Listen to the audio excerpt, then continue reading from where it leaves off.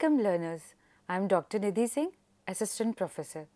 In this session, we are going to learn about nature of geography as a discipline. So, in this session, we will be learning about how to describe nature of geography as a subject and its importance. Second, to understand its basic concepts. Third, to know technical terms which are building blocks of geographical knowledge. So, what is geography basically? Geography is one of the oldest earth sciences and its roots date back to works of early Greek geographers. The word geography was first used by Eratosthenes, who himself was a Greek scholar in the 3rd century BC. So, geography is composed of two words. One is geo, that means earth, and graphy, that means to describe. So, geography in totality means to describe about the earth's surface.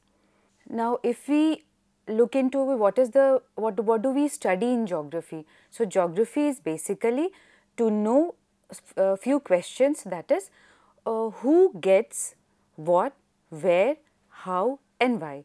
So, the questions like who, what, where, how and why are related to human and natural activities that occur on the earth's surface and how they are interconnected with each other. So, in geography we learn about all these questions and their interconnections. So, the study of geography has been changing, its approach has been changing since the time it was coined, the word was coined. Earlier it was more of qualitative approach, now it is more of quantitative, humanistic and many others which we will be dealing it later. Now, how is geography related to our life? We live in an environment and the way we use it both has an interconnection with each other. So, there is an environment where we live and then the way we use it. So, there is a continuous interaction between the way we live and the way we use the environment. Due to this interaction, there is a pattern that emerges and we have to observe these patterns, and this observation of patterns is the study of geography. So, geography in a simple manner is the study of the patterns that emerge on the earth's surface with the interaction of human beings, natural aspects of the earth and everything. So, other aspects of geography include factors behind areal differentiation. Secondly, how social, cultural, economic and demographic factors change our physical landscape. And thirdly, to create new landscape by human beings or alter the landscape, how human beings alter the landscapes that are generated because of physical aspects. So, geography is not only about making maps and studying them, but it includes so many things that is happening on the earth's surface. So, for example, if we see food security, again their geography is involved, health, effective energy use and environmental conservation, everywhere geography is involved. When we talk about equality issues and sustainable development, then again geography is there. And so, geography investigates what is where on the earth and why it is there. Now, development of geography, how geography developed from what it was in 3rd century BC and now what it is right now. So, geography has been defined differently to different periods of history. During ancient time, for example, there were Greek geographers, and Greek geographers were the earliest geographers. The names can be stated as Homer, Herodotus, Thales, Aristotle and Eratosthenes. So, the development of geography during this time was mainly in the field of cartography, physical geography and astronomical geography. Secondly, the pre-modern period. It can be extended from 15th century, mid-15th century BC to earlier 18th century. During this period, lots of travels and explorations were there. All these travels and explorations provided enormous information about physical and cultural nature of the world. The famous explorers of this time were Christopher Columbus, Vasco da Gama, Ferdinand Magellan and Thomas Cook. Some of the geographers that per se during this period were Verenius, Kant, Humboldt and Ritter, who led the geographers of this period. So, during this period the development of geography was mainly in the field of cartography, discovering new lands and scientific geography. Then comes the modern period. Thirdly, the modern period. It can be started during the time of later 19th century. Ritter and Humboldt were the main two geographers that can be identified during this period. These two are considered as the founders of modern geography. Ratzel, another geographer during this time, built structure of modern geography. Then fourth is the recent period. This period can be stated from the post-World War II period. American and European geographers were there during this period who were famous geographers of their time, and Hartshorne was one of the most eminent geographers of this period, and he talked about areal differentiation, and now we have so many things, regional geography and all these based on these areal differentiation. So what is the scope of geography? So can you think of any scope of geography? So geography has lots of scope in different fields because it's a science that explains the arrangements of various natural and cultural features on the earth's surface, right?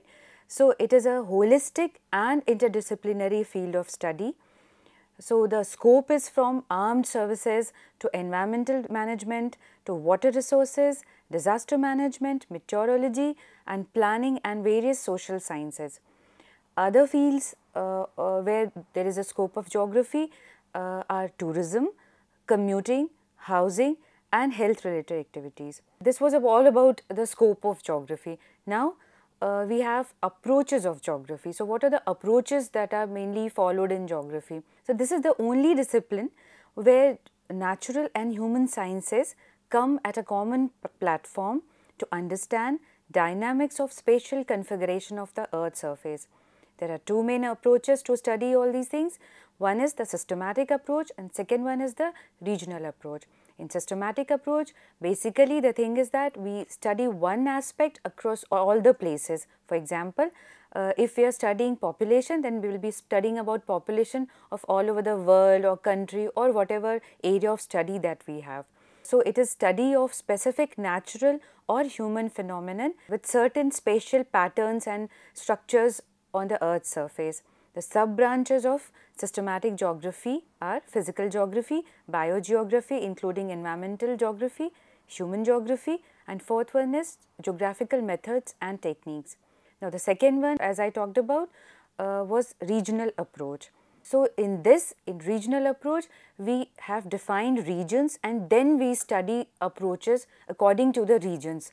So what are regions?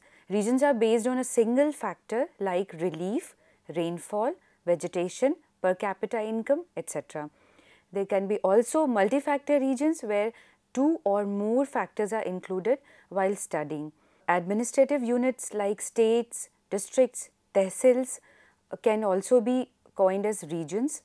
The sub-branches of regional approach are first regional studies, second regional analysis, third is regional planning and fourth is regional development. So now one can think about how geography is related to our society. So when we are dealing with the natural resources, when we are dealing or the natural aspects or when we are dealing with the human aspect, then naturally geography comes into it.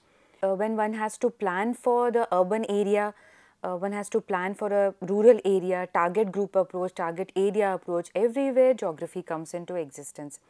So when urban master plans or rural development strategies are to be coined, it is important to understand the physical structure, climatic conditions and availability of resources. So all these are included in the study of geography. Secondly, when decisions have to be made to shift industries from city areas to nearby areas, then the land use pattern is studied and here also geography comes into existence. Now, what are the methods and techniques of geography? So, what methods we follow, what techniques we follow to study geography? The first method or technique is cartography. Cartography is the study and practice of making maps and diagrams. It represents Earth with maps and abstract symbols. So, traditionally cartography was done with the help of using pen, paper and ink.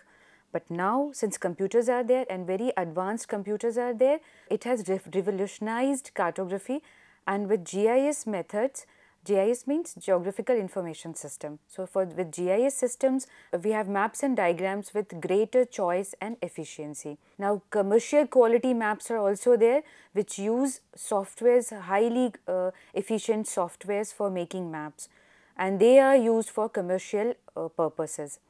What are the main types of maps and cartography that is being used these days? One is computer aided data management, that is CAD, geographical information system, that is GIS, and global positioning systems, that is GPS. So, with the help of all these three things, cartography is performed these days. Now, the second method is quantitative method. Here, numerical methods are mostly used, and they are widely used in geography these days. For some of the examples are spatial analysis and cluster analysis, etc. And these are useful in finding patterns and identifying relationship between space and activities. All the relationships are found out by using quantitative methods these days. Now, the third one is regional science. It emerged during 1950s when the regional science movement arose, and it was started by Walter Izard. More quantitative and analytical base to geographical questions than qualitative trends are evident now in geography. That means more of quantitative analysis is done. Qualitative aspects are also there. They supplement the quantitative, or in a way both of them supplement and complement each other. So, qualitative is also used these days, but quantitative techniques are used on wide scale and with regional approach definitely. So, in regional development, we study resource management, location theory, urban and regional planning, transportation and communication, human geography, population distribution, landscape ecology and environmental quality. All these things are examined with the help of regional science. So, one thinks about that any one technique is used, so that is not the case. All the techniques are used interchangeably wherever the need is there. So, cartography is also used for making maps and studying, for analyzing, and quantitative as well as qualitative techniques are used for analysis purpose, for planning purpose, for program formation, and then regional science definitely is used while on a regional basis things are studied, all the aspects are studied. So, what are the branches of geography? Geography mainly has three important branches with its sub branches. So, first, the most important and the first one is physical geography. In physical geography, we study all the physical aspects on the earth's surface, and it includes the sub branches are astronomical geography, geomorphology, climatology, oceanography, soil geography and biogeography. These are all physical aspects, branches of geography. Human branch of geography includes anthropogeography, cultural geography, economic geography, political geography, historical geography, social geography, population geography and settlement geography. So, all these sub-themes include what we can decipher from that all these are related to human aspects. And the last one or the third one is the regional branch, where we study various aspects depending upon the region. So, regions are coined and then we study various aspects related to it. With all these things, you must have understood that geography is not very social science or not very science. So, geography is basically an interdisciplinary subject which has strong relationships with mathematics, natural sciences and social sciences as well. It studies various phenomena in integrated manner as a synthesis. What is synthesis? Synthesis is combination of components or elements to form a connected whole. So, everything is taken together in a synthesis manner. So, they complement, supplement each other and they act as a whole. Nature of geography as a discipline has systematic science, systematic geography, then there are several branches, physical, human, regional, and all those things are churned out together or studied together, as you can see in the diagram that which was given by Hetner and Hartshorne and their concept. So, it is all about landforms, soils, seas and oceans, vegetation, racial geography, economic geography, botany, physiology, economics, political science, everything is interconnected in a single platform, that is geography. So, now learners, we know that geography is not only about making maps and studying it, but also about how human as well as physical aspects are existing on the earth surface, what is the pattern that they follow, and then we see the interconnected or relationship between them. And as a on a whole, as it is a interdisciplinary subject, and we study geography as a synthesis, as a whole, and all the aspects are related to each other in this manner. Thank you. I hope you must have understood what is geography, what is all about, what are the technical terms of geography, how we study geography, what are the techniques used in it. Thank you.